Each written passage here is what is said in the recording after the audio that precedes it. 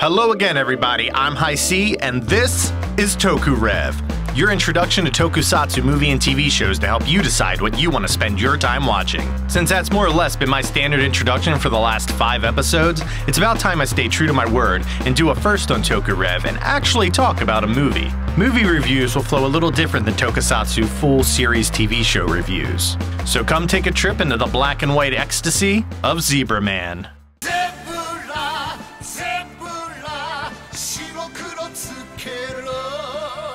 Takashi Miike is one of the most notable directors for Japanese media in the West. My original contact with his body of work was first with Audition, and then with Ichi the Killer. Like most people, I always summed him up as a horror filmmaker, and while I saw a few of his other pivotal works, I always had him boxed in, when in reality he's less of a Wes Craven and more of a Quentin Tarantino, with a wide filmography incorporating low art and high concept together by blending genre tropes until they fused into something interesting and new. So when I learned that Takashi had a Tokusatsu-inspired film, I was all over it. So, this is Zebraman.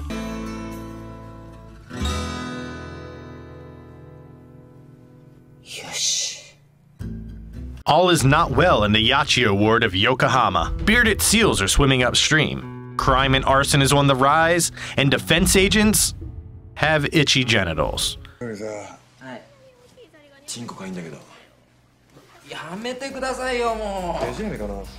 Oh, and there's a lobster man serial killer on the loose. Fantastic. The Japanese Defense Agency has dispatched agents to investigate the strange goings-on. This investigation has led to a school with an uninteresting teacher.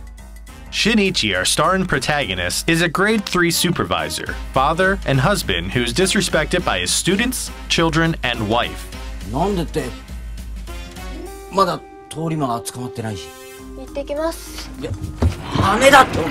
He is a meek man who has never really achieved anything in his life. He commands no authority and continuously floats into the void of life, daydreaming about being something more that he knows he'll never be. His only respite is in his office, where he works in secret on his sacred Zebraman outfit. Zebraman being a tokusatsu costume superhero show that premiered in the 1970s and quickly got cancelled, only lasting 6 episodes. But Shinichi has been obsessed with it ever since. His creation of the Zebraman cosplay outfit is his escape from his failures in life. He quietly tries to reenact scenes and calling out his favorite moves from the show, while dropping his favorite catchphrases.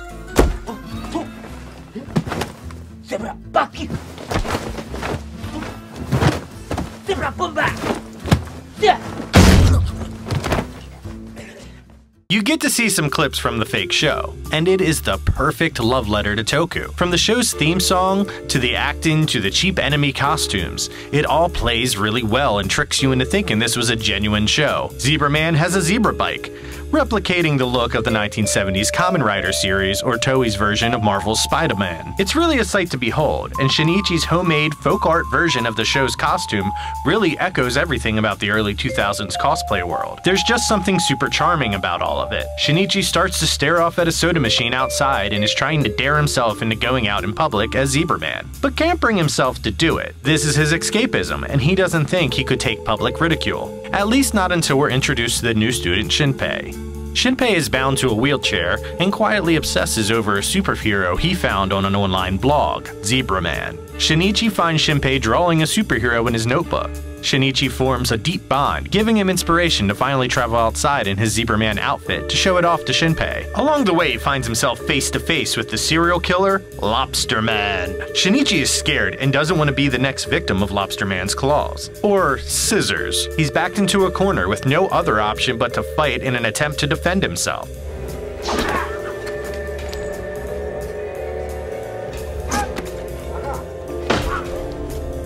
But to Shinichi's surprise, he has powers he never knew he had, slowly building up to call out his battle moves like he's been doing in secret. And it works. He has magical fighting powers and sends the Lobster Man running away. You learn through the show that Zebraman wasn't just a TV show, it was actually the telling of an ancient prophecy, the savior of the world, Zebraman. From here, Shinichi starts to fight crime and discover the secrets of the Zebraman prophecy. Drifting in and out of fantasy, Shinichi forms a bond with Shinpei's mom, going as far as to imagine her as his sidekick, the Zebra Nurse.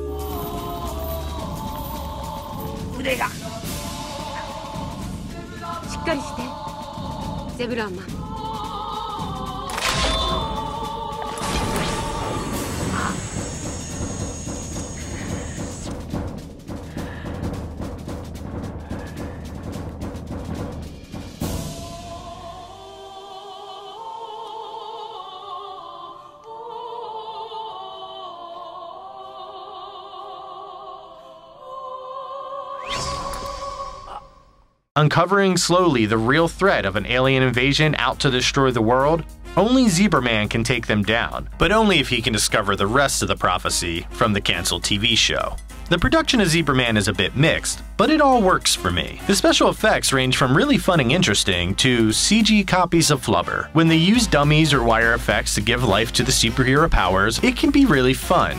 And that's the best way to describe the production. It's fun. If you're a fan of Toku, you quickly recognize the tropes that they're mimicking, and accept all of the silliness that tends to go with them. All the camera work and shots are well composed, with a darker film grain that makes it feel like the bigger budget movie that it is. It's always lighthearted and rarely gives you a peek into the ultraviolence of Miike's more popular works. The replication clips of the 1970s shows are probably my favorite part, and I am beside myself in love with them. If you told me this was a real Toku series that ran alongside Battle Fever J or Kamen Rider V3, I would totally believe you. This film is for Toku fans. My major complaint with it as a production is that it can drag. There are a lot of shots that work, but are uninteresting and hold on for far too long before changing frames. It is also heavily lopsided when it comes to the action and drama scenes. The action scenes, while fun and exciting, are usually punctuated with really long bouts of story development, and often it's unneeded. When it's Zebraman horse-kicking his way to victory, it feels great, but always short-lived. It needed more action scenes to balance out the story. And I feel like I need to mention that the CG creature design is god-awful, but I get the feeling it's 100% intentional, and I can totally just roll with it. They just look like flubber. Little flubbers that turn into big flubbers.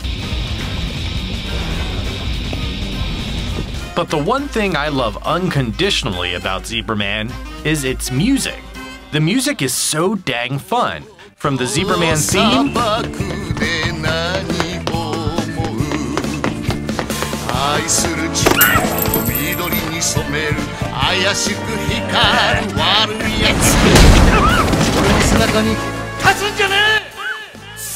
to the closing credits. It's just so catchy that it hasn't left my head. But can I suggest Zebraman? Well, that's a yes and a no.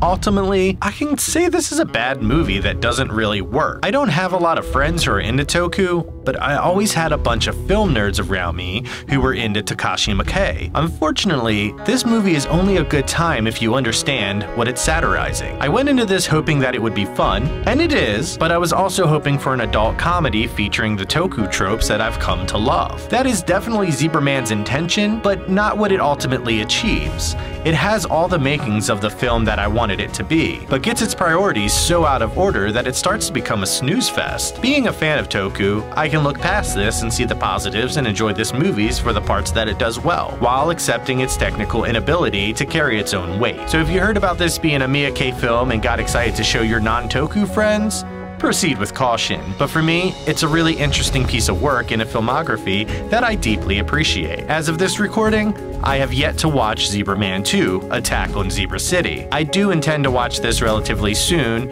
in hopes that it fixes some of the problems that I found in Zebraman. So I'll make another Toku-Rev on that when the time comes. As for my recommendation, I'm someone in their 30s who watches Japanese children's shows unironically, and I can really relate to Shinichi's desire for escapism. Unfortunately, I can also relate to living in a world where you're expected to leave fantasy and imagination behind you, forcing you to push your passions and creativity into the closet. From Power Rangers to Super Sentai, these costume superheroes in spandex have really stoked the flames of creativity that I've found invaluable as an adult. I think with the current film landscape of superhero movies being the literal biggest thing ever, things are changing. While the real world can be cruel, I'm more than comfortable enjoying what some people might find silly. I feel this is what the journey of Zebraman was trying to tell us. So if you are a Toku fan, go on and give Zebraman a watch. Enjoy the good parts. But if you're a casual movie fan, beware. This is a film that ultimately doesn't work.